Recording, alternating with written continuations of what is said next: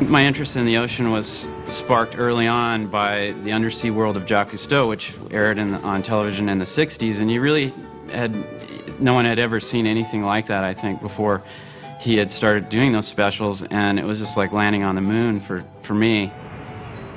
So after college, I got a job at what was called the Orange County Marine Institute, and now is known as the Ocean Institute in Dana Point, California. Harry Helling, the director, asked me to do a comic book about tide pool ecology. And so I came up with this idea of doing this comic book called The Intertidal Zone. And it starred basically all these invertebrate sea creatures from the tide pools in Southern California, such as sea star, barnacles, shore crabs. And actually the host was a sponge named Bob, but not like SpongeBob. He was a natural-looking sponge. I reached a point at the Marine Institute where I was more interested in creating things and painting and sculpting. I started using motors and parts from old toys and sort of cannibalized these things into sculptures. I have one right here. This one is this dog that I made out of some motor from some toy. He actually barks a little bit. He's a little bit old right now, so he's sounding tired. I actually went up to CalArts and brought all my paintings with me. I had no animation experience and no films. And I met with Jules Engel, who was the head of the experimental animation program there. And he looked at my work and said, "You belong here," immediately. And it totally changed my life. My thesis film was called Wormholes, and that was funded by the Princess Grace Foundation. Wormholes was an attempt to depict relativity in a poetic way. I was trying to present this kind of complex scientific idea in a way that was easy to understand. I had had a film accepted into the Ottawa Animation Festival, so I went to a screening of Wormholes, and I love the style, but it was extremely cerebral and conceptual and warped. Joe Murray, who's trying to put together the show Rocko's Modern Life, was looking for directors, which was a dream job for anybody that likes animation. We worked from outlines. Rocko was storyboard driven, which is another thing that appealed to Steve. That style of writing was the way many of the earlier Warner Brothers cartoons were written, and many others, probably Fleischer, these things where they didn't follow a script. There was one in particular that had a story of, it was undersea, actually, episode where fish are fishing for fishermen, and he came up with that. Working on the last season, I remember I was talking with writer Martin Olson about shows and funny animal shows, and I really thought I don't really have an idea that I'd want to torture myself over for several seasons. And then Martin was looking at the Intertidal comic that I had, and he said, "What, are you crazy? This is your show right here." So I thought I'd like to do a show about an innocent, sort of like a Jerry Lewis Under the Sea kind of thing. I started to think, well, what undersea creature would represent this? And so I just started drawing undersea animals, and I came across the sponge. It's really not very animated. They usually sit pretty quiet on rocks, filter feeding. But it still seemed like a funny shape, so I started drawing these sponges, and then it dawned on me that well, there was a sink sponge, so I drew a square one, and I immediately locked on to the idea of this undersea nerd. And from that point on, I thought, well, that's the star, SpongeBob. Two very important people in the genesis of the show SpongeBob were Derek Drymon and Nick Jennings, who were companions from Rocko. He was, at the time, the creative director of the show, and so that's the first time we got to write together and work together. Steve called me up and said that he was putting this pitch together and he needed a little bit of a couple of paintings to sort of lock in visually what's going on for the background style. I actually hired those guys to come over to my house and help me develop this pitch Bible, which is what most people, when they pitch an animated show, they come up with some kind of information about the design and the concept and story ideas. And so Derek and Nick came over, and I would basically work with Derek on the concepts, and then Nick on the other side was working on the art for the pitch Bible. I paint much tighter, render a lot more than we ended up stylizing SpongeBob. And Steve's paintings were exactly the opposite. They were super loose, super rough, and really fun to look at and really colorful. It took a while for me to sort of get into that sort of idea of keeping looser and, getting as loose as possible. We couldn't just translate his style of painting right into animation. It was just a little too loose. I try not to walk in with an idea of my own to inject into and try to force Steve into doing something. I try to wait and see what he's thinking, and then I can react to that. Ultimately, the day came when we had I had this pitch Bible. I had all the characters at least thought out and some storylines, and it was time to pitch the show. And he had on his Hawaiian shirt. He had this whole underwater terrarium with little models of the characters. He had artwork. He had Hawaiian music playing. Also, had recorded a version of the theme song just with me singing into a tape recorder, and I implanted it into the shell so that when you lift it up, it plays the theme song. It was pretty amazing. I'd say one of the cardinal rules when you're pitching is to just get people in the room to laugh, get their attention, get them excited. I guess I was just trying to do anything to make them think this is weird and let's take another meeting.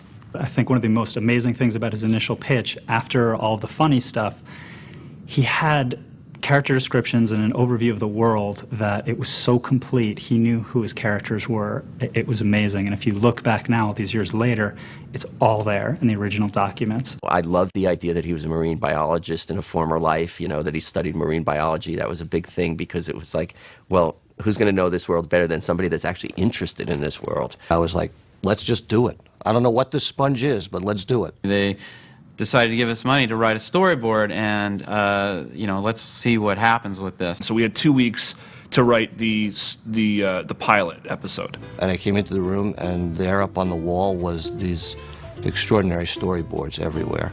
And Steve and his team were there, and they put on a performance which I wish I had on tape. He started to pitch the show, and it was like, oh my God, this guy is good.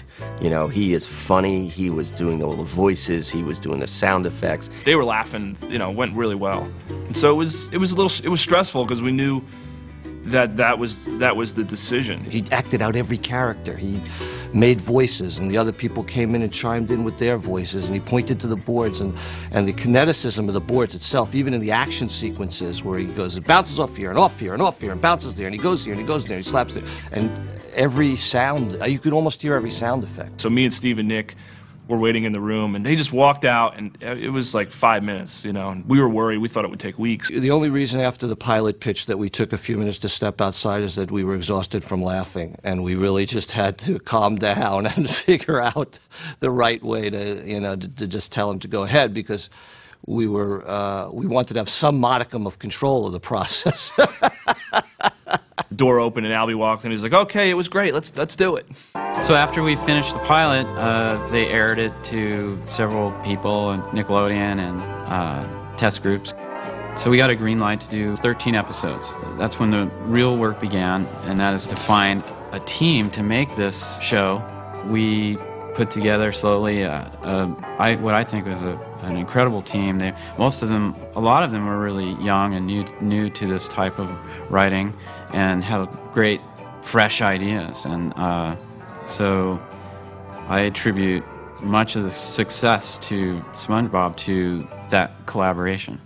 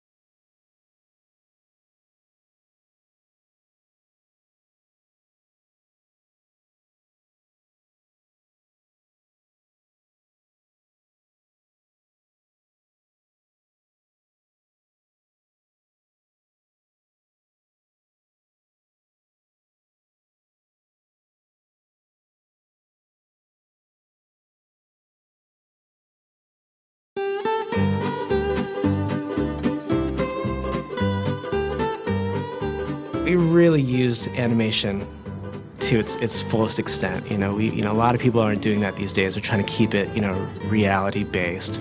This was a cartoon show. There's a time and a place for a script-driven show. There's a time and a place for an artist-driven show, and I think SpongeBob works best because it's a cartoonist-driven show. And we got to do a lot of cartoon gags, exploited animation as much as possible. I hated pitching. It was, so it was an extra effort to I have to draw and pitch. I wouldn't let that thing in my house, even if it was potty trained. You just sit on a potty. And we'd have to pitch to, the 40 people in the crew.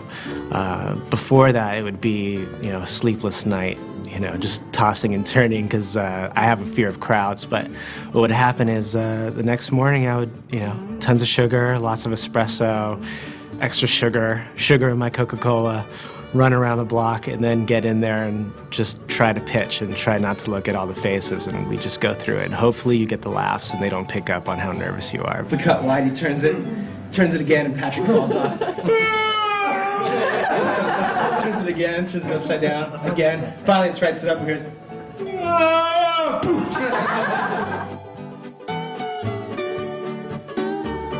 SpongeBob was really fun for, like I said, the very reason that we could come up with a lot of gags in post-production. We did a lot of Frankensteining on the show. We did a lot of cannibalizing from different takes to come up with a line just so it sounded, exactly the way they wanted it to. It was fun because it was sort of guerrilla animation, so we could just do things on the fly and add them in at the last minute if they were appropriate, and, made the show funnier.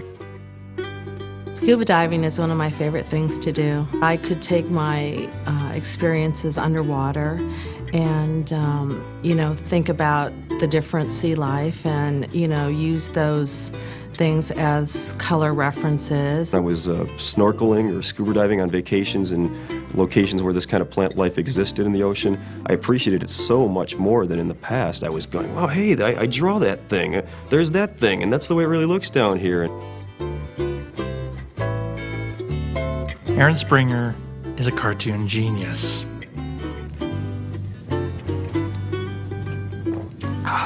And the hardest thing about working with Aaron is that he has about 20,000 ideas for every one idea that I have. Sherm hated when I used Sharpies because it would give him a headache. So, but I think he secretly liked it. Life in a cubicle. It's sad. I think it's easy, don't you? Sit down, have a bagel maybe, some coffee, draw a few pictures, la la la la. No, it's not that simple. But it was kind of fun because you have a lot of interaction with people around you. But the problem with that is when you want to get something done and you're trying to concentrate, it just doesn't happen.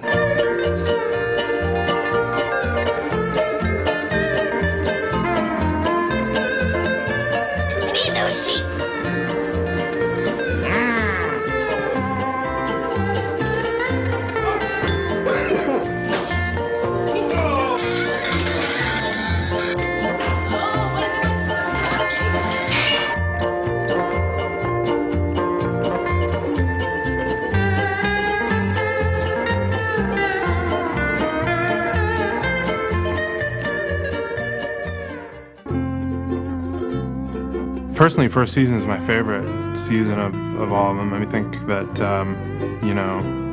we were just hitting our stride, and you can see a lot more, I think, of the styles of the individual directors in the first season shows. I feel like personally SpongeBob and Patrick are my children, and every day I'd come to work and I'd have to dress them, just like I would my kid in the morning. And that's just, my favorite shows that I've ever worked on have been like that. You have a staff that's really there and on it 100%, and they're happy to be there. They feel like they're all contributing to this great, nucleus. The people on it were so much fun, and they brought together so much. They brought together talent and a great sense of humor. SpongeBob was just one of those shows where the right elements and the right people were at the right place at the right time. Everybody bonded really well. Everyone got along great, and we were kind of like one big happy family. Those were good times. Good times.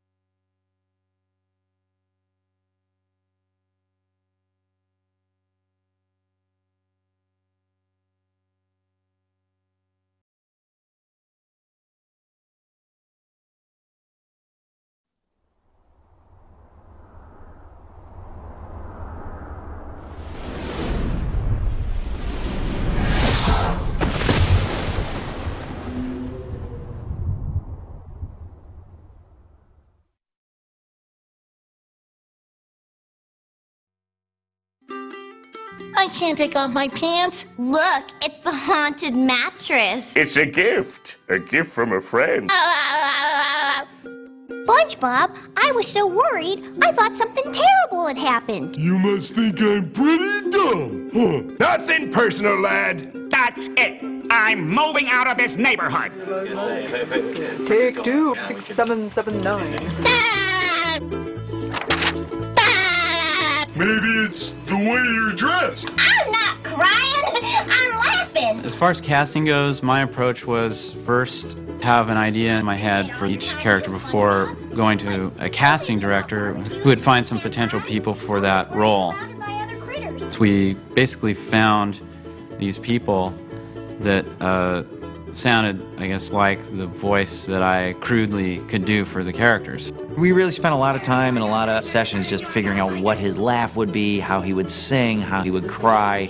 Steve spent a lot of time dialing SpongeBob in. I remember Tom, he was looking in the mirror and looking at himself, and he said something like, "Oh, what's a sponge with square pants and a tie thinking that I could get a job at a fast food restaurant?" One crying Johnny coming up. I thought about that name SquarePants, and I thought that was really funny. It describes what SpongeBob is literally, but also I think it's his character. He's a starchy little square guy, well-meaning, clean-cut little nerd.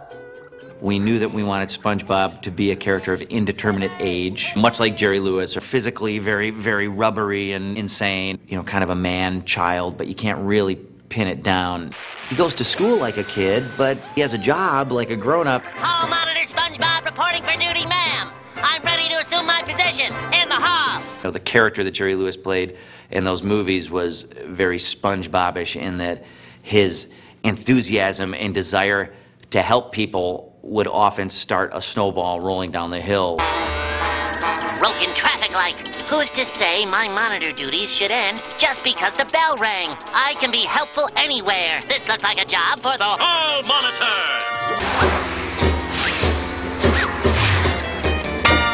What would this town do without you, SpongeBob? Oh, my leg! My leg! The range where he was going to be, we knew that we wanted something really cartoony, but also munchkin-y. I remember thinking of the Munchkins. Oh, the Yellow Brick Road!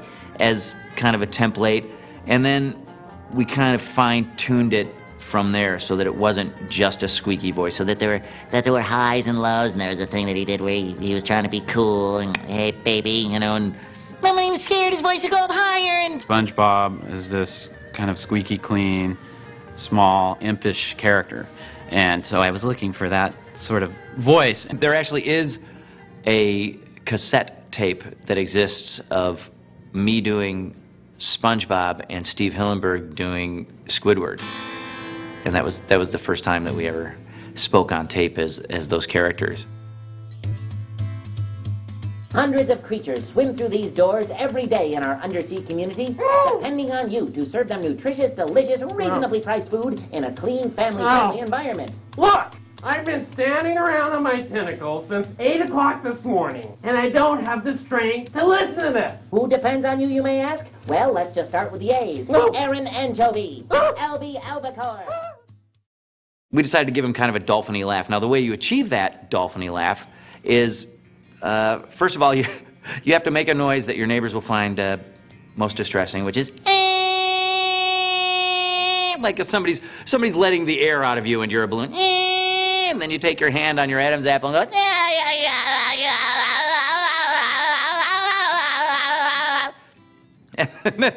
And then they give you money, and your parents say, "Wow, that's weird that you can actually make a living doing that." Squidward is this curmudgeon, snotty, aloof, a wannabe artist. In a way, Squidward is the guy I can identify with most because he's a lot like us. It's a rock! A rock! He looks at SpongeBob, you know, he is crazy at times, and no one seems to notice except Squidward. It's a big, beautiful, old rock. Oh, the pioneers used to ride these babies for miles, and it's in great shape. SpongeBob! Will you forget the stupid pioneers? Have you ever noticed that there are none of them left? That's because they were lousy hitchhikers, ate coral, and took directions from algae. And now you're telling me they thought they could drive rocks? He's got a good heart. He just covers it with his curmudgeon shell. I knew it! SpongeBob. You do care. No, I don't. I do not. That was just a cover. I don't. Yes. You actually care for that thing? Squidward has this big honking nose, and he's a bit of a malcontent. And so I just put everything up in the nose and gave him the "oh, please" attitude, and, well, there it was. Hold on there, little square dude! For Sandy Cheeks, I was looking for a strong female character that could be friends with SpongeBob but not a love interest. They really bang around and do karate together, kind of like stunt buddies. And so that gets him into trouble, creates some conflict in the way they challenge each other. So, what's your name? Sandy. Sandy's all about her mouth because of her huge teeth. So she's right here. She's right here at the front with her buck teeth. And that's pretty much how I find Sandy. I have to go to the teeth. There it is. What is it? Can't you see? It's Texas. Steve was funny because he sent me all this research on Texas and slang. We worked a lot with the pacing, because as a squirrel I thought she should be really spastic, and he thought she should be more reserved. But I think we found a happy medium. I'm not crying. I'm laughing. I appreciate what y'all are trying to do, SpongeBob, but home isn't about barbecues and pecan pies. Home is where you're surrounded by other critters that care about you. I was trying to think of a role model of somebody who was smart and from that part of our country, and the person that came to mind was Holly Hunter, and I don't actually know where she's from, but that sound, you know. So you'll stay? I'm staying. Welcome home, Sandy. Hey! Who needs dumb old Texas anyway? What did you say? Patrick is very, very low in bass and not very quick. There it is, SpongeBob. The carnival is back in town. Finding the character was really about feeding off SpongeBob or goading SpongeBob. I sense no danger here. How could they be dangerous? They're covered with free cheese. All I know is Mr. Krabs said, Patrick, don't do that. Cheesy. No danger here. Go on, try it. But Mr. Krabs said... SpongeBob, let me ask you something. Does this look dangerous? Does this look dangerous? Does this look dangerous? When Patrick goes off, I thought of a couple of the great Shelley Winters performances. Shelley Winters Gone Bad. Boom, I mean, she's nuclear. Heart on stick, mustache! I kind of like to think of Patrick as having a little Shelley Winters in him. I don't think I look very much like Shelley Winters, but it's more just how I feel.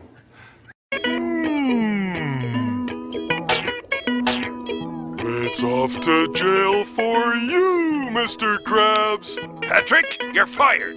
But I don't even work here. Would you like a job starting now? Boy, would I. You're fired. Mr. Krabs is probably the only adult, with the exception of Mrs. Puff, in Bikini Bottom.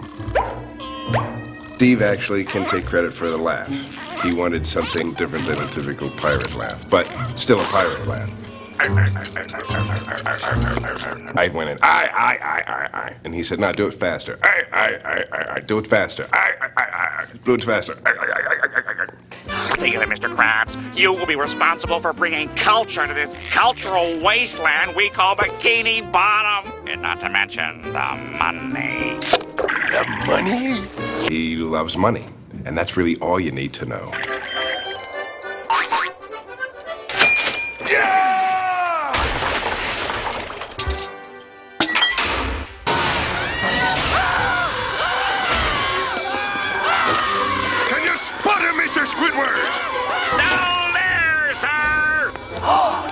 Appears to be a Krabby Patty napping in progress. There can be only one culprit. Plankton! Finally, victory is mine. I win! I win! I win! Plankton's voice I read for as SpongeBob. So I actually did all the lines SpongeBob had in the pilot, but with Plankton's voice. And so he was saying stuff like, I'm ready. I'm ready. Hey, Gary. It's a beautiful day. Hear me, Krabs. When I discover your formula for Krabby Patties, I'll run you out of business. The cool thing about him is he's got two sides of his voice, which are one is, you know, his sort of, but then he can go to the good side, which is, I feel all tingly inside. Should we stop? No, that's how you're supposed to feel. Well, I like it. Let's do it again. Okay. F is for frolic through all the flowers. U is for ukulele. N is for nose picking, sharing gum and sun licking here with my best buddy. We've done some personal appearances, and little boys always come up and they want an autograph, and they slide over, you know, their paper to you, and they say, Plankton's always mean. And you feel this like energy of they completely love it. They completely, it's like, he's mean all the time. I love it. And you're just, it's funny because you could see it's the same thing I would have connected with as a kid. All knees will bow to Plankton. Hail Plankton! I win! I win!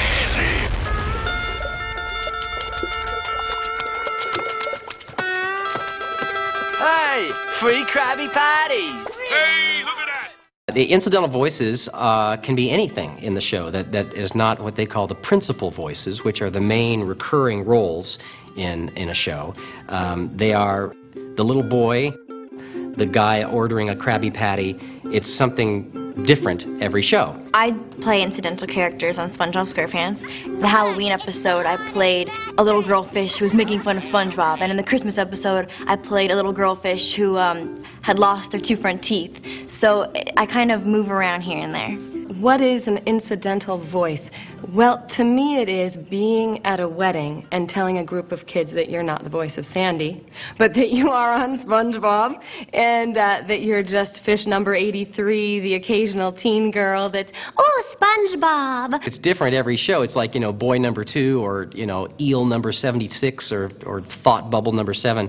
Sometimes I do like a little kid voice. Or an old person's voice like that, or monsters. Hello, brothers. Often I'm a copfish. Son, we're looking for the maniac. Have you seen this man? Yeah. We usually have a great time during the records, which I think has a big influence on what you actually grab out of that. I think everybody really was suited. We always have the opportunity out there to do as best we can, and as an actor, we all appreciate that from Steve. they're all just really great people to be with, and people that I'm learning from all the time. I mean, astounded by some of the voiceover artists that come in there. It's like, I just need to step down, because these are the masters. It sounds stupid to talk about cartoons this way, but you know, really, Tom and Bill and Carolyn and Roger as Squidward, for sure, They're not really in the room. The real people aren't really in the room for a few hours. It's Bikini Bottom, very much like channeling. It's a very Shirley MacLaine kind of a thing, where for 4 hours, you're this sponge.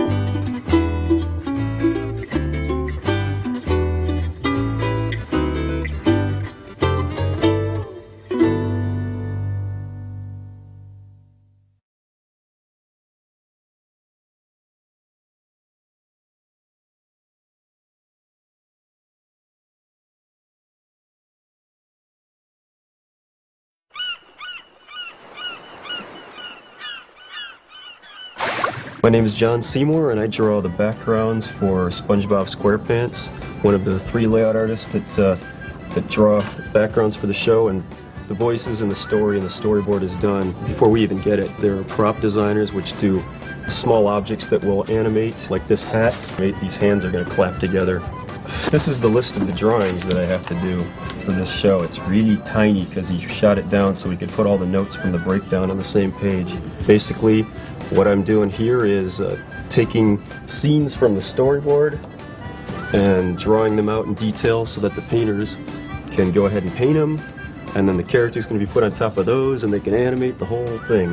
Well, first of all, I'll have to put the field guide on here. I usually work with the 10 field. This represents the ratio of your television screen, so we draw within this.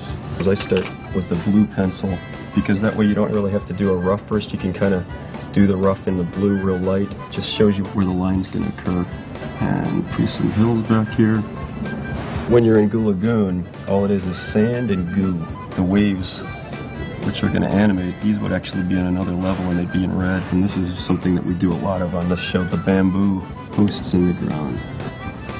And it's going over a hill.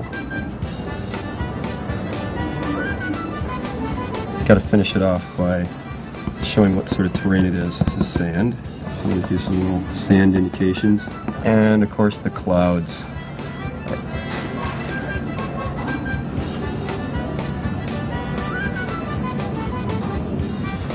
This is the Goo Lagoon. I would write down what it said down here. I would actually put the series that we're in, the show number, the scene number, and then the name of this particular layout down here. That's a layout. That's the way it works.